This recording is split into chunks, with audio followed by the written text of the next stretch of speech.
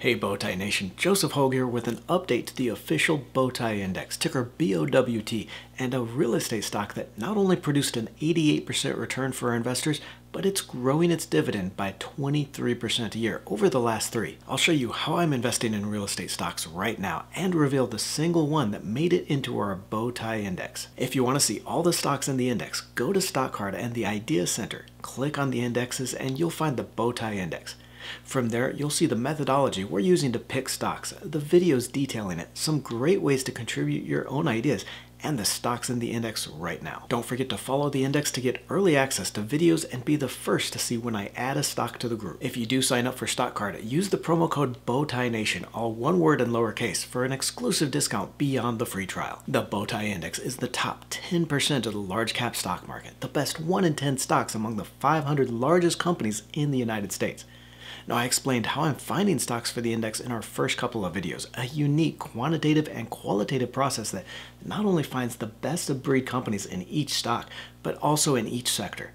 On back-tested results, the index has outperformed the largest 500 companies in the US by more than 50% over the last 5 years. So check out the videos I'll link in the description to see how we're doing this. Now, all you out there in the nation know I would never recommend putting all your money in just one stock, even this one real estate stock that made it into the index.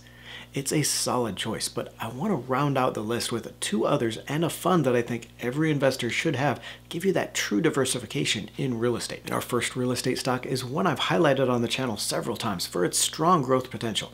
Gaming and Leisure Properties, ticker GLPI. The company owns 52 properties across 17 states, many without a competitor for more than 60 miles. Its casinos are operated by some of the biggest names in gaming, including Caesars, Boyd, and Penn National, and over 15,000 hotel rooms. Besides the growth in gambling that we're just starting to see across the US, I really like the company's strategy and business. It contracts with operators on a triple net basis, so the casinos pay all costs, including maintenance.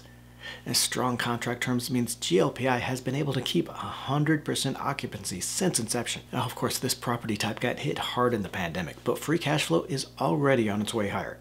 The company generated $728 million in free cash flow over the last year, nearly double the $424 million in 2020, and more importantly, already above pre-pandemic levels. I feel like the pandemic just wiped out a lot of those weaker REITs and the casino players in the industry, leaving leaders like GLPI to take that market share and emerge stronger. The shares are already up 11% since I started talking about this company in March, and the average analyst target is only about 4% higher, but this one can go on a lot higher over the next 5 years. I really like the last 2 stocks I'll highlight next, but if you do invest in just 1 or 2 real estate stocks, you should also own a REIT ETF to spread out your risk across the asset class. For that, I want to highlight the Invesco Premium Yield REIT, ticker KBWY, and its 7.9% dividend yield. Now, this one hasn't done as well as the individual REITs in the list, but since it's a fund, it gives you that instant diversification across all these property types.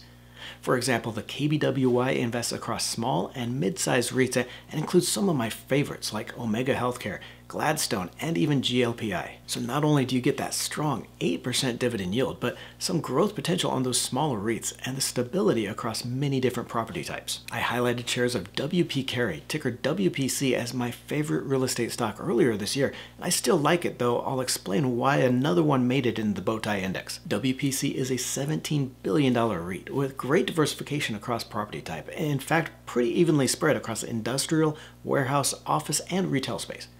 Now, most of the portfolio is in the US, though it does hold just over 35% of the properties in Europe, which gives it that geographical diversification as well. And it is that diversification is really why I like WPC for one of my favorite dividend REITs if you're just buying one stock in the space. Against the other real estate stocks I follow, only WP Carey has the exposure to those different property types that I believe can really bring down the risk in your portfolio. The company collects over $1.1 billion in annualized base rent and books 98% occupancy over 131 million square feet. That's across more than 1,100 properties, and WP Carey has topped expectations for funds from operations over the last 4 quarters, reporting an FFO of $5.33 over the last year. So this one is trading for only about 16 times on a price to FFO basis, which is a good value versus the 18 times FFO you see across REITs totally. And we'll get to that one real estate stock that made it into our index next, but all you out there in the nation know, I'm not about to just drop a list of stocks in your lap and say, here, go buy these. I want to give you the 4 tips to invest in real estate stocks, help you be a better investor and know how to invest. And the first thing you want to do when looking at real estate stocks is what type of property does the REIT buy? So is it office space, warehouse, self-storage, retail, or data centers, any of those sub-property types? This is important because most REITs specialize in just one property type, so you really need a good outlook on that one or to build a portfolio of REITs across different types. Next, you want to look for where the REIT invests. Most of these are focused on the US property market, but even in that, it helps to find one with properties spread across a region or nationally at least. It's important because a REIT with properties in just a few states could get hit hard when the economy there struggles or if a natural disaster hits. Tenant diversification is another important factor here, and all these are going to be available on the REIT's investor relations page. And type in Google the name of the company and investor relations to find it. And here you're going to find a company presentation or other docs showing you the property types, the tenants, and other financials. The idea here with tenant diversification, though, is really important because you don't want any single customer to be more than about 10% of the REIT's business, just in case that tenant bankrupts. Here we see the breakdown for realty income, and you see even the most here, Walgreens is just 4% of total rent, and the REIT is spread out across business type by state. Also, in any investor presentation you'll also find the occupancy rate for the properties as well as its historical rate. The higher the better here, of course, but more important is just the consistency in that occupancy. You don't want to see any big drops that could signal weakness in managing those properties from time to time, and it's great if it can be above the average occupancy around 94% for large REITs. I also want to share one resource for following REIT stocks. If you search on Google for NAREIT property returns, or that's NAREIT, or returns by property, you'll see this performance by property sector and subsector from the National Association of REITs. You can download the data in Excel, or I just like looking at it on the online version, and it's a great resource, totally free, for following the returns to each property type. That is extremely important when you're looking at real estate stocks because the returns and the outlook on one property type can be far different from the others. So you really do need to think of this in terms of, not in terms of all REITs together, but by property types that you like and companies within each. For example, here you see in the report that all equity REITs are down an average of 12.2% so far this year, with regional malls down 30% and even relatively safer healthcare down 4.6%. But you can see how this can help kind of guide your investment. Self-storage REITs surged 79% last year, and I warned investors earlier this year on valuations to avoid the space, and here we see they're down double digits so far. I still do like healthcare on those long-term trends, and even on a slight loss, it's helped protect your portfolio from the worst in stocks and some of these other property types. But now, the only real estate stock to make it into our Bowtie Index, SBA Communications, ticker SBAC. The company is one of the largest cell tower owners in the world, with over 33,000 towers throughout North and South America, as well as Tanzania and South Africa. SBAC owns the cell towers and then leases those back to the carriers like AT&T, Verizon, Dish Network.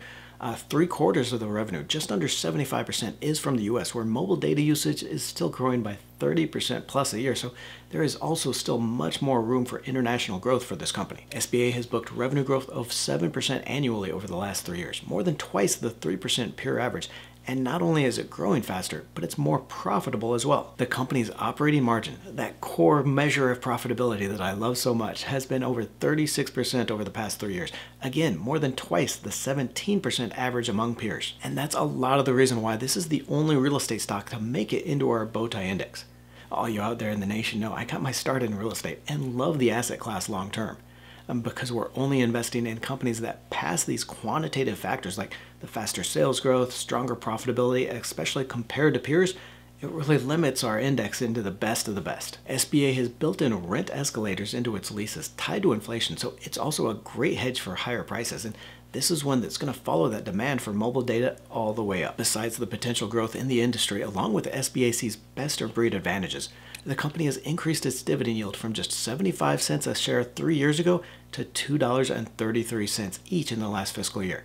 Now that's a 23% increase last year and 45% annually over the last 3. Beyond that dividend growth, analysts have an average target of $355 each for this stock, 23% upside over the next year. Click on the video to the right for the one energy stock I'm adding to the Bowtie Index, up 350% in the last 2 years, and I like it even higher.